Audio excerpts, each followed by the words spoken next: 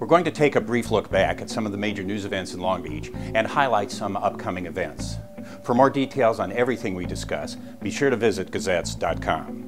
The verdict came in this week on a civil wrongful death suit that arose from an incident late in the afternoon of December 12, 2010 at Belmont Shore.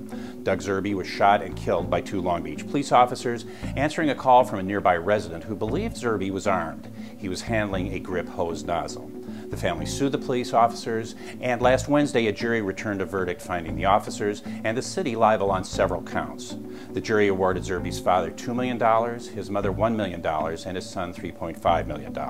As this is recorded, it is unknown whether the city, which represented the officers, will appeal. The Port of Long Beach has voted to support an appeal of the approval of a major rail yard project next to Long Beach.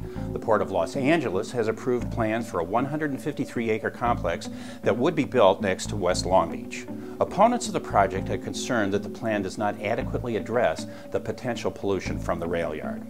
Mayor Bob Foster spoke against the project at the hearing, and the City Council voted to appeal the decision the following week.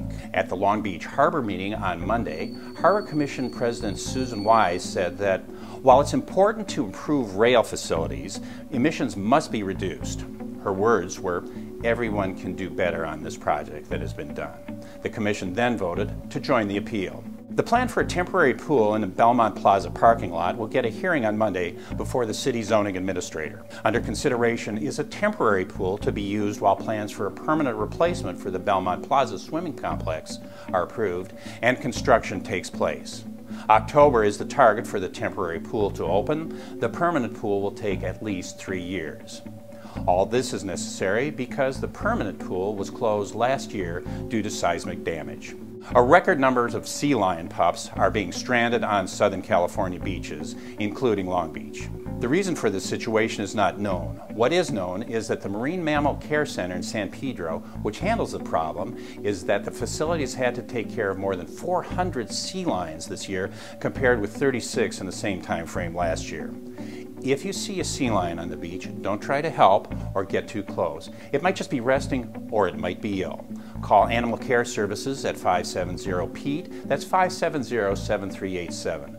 More details on all these stories are available at our website, gazettes.com. Now here's a short look at some events coming up in Long Beach. Two kinds of music on Saturday night.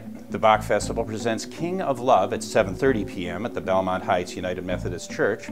And the Pops concert features music of the 60s in the arena starting at 8, but the doors open at 6:30 for picnicking. There's a walk for Ronald McDonald Houses of Southern California starting at 8 a.m. Sunday in Shoreline Park. And Friday, D.L. Hughley headlines a comedy show starting at 8 p.m. in the Terrace Theater. We'll look for you around the town, and we'll see you back here next week.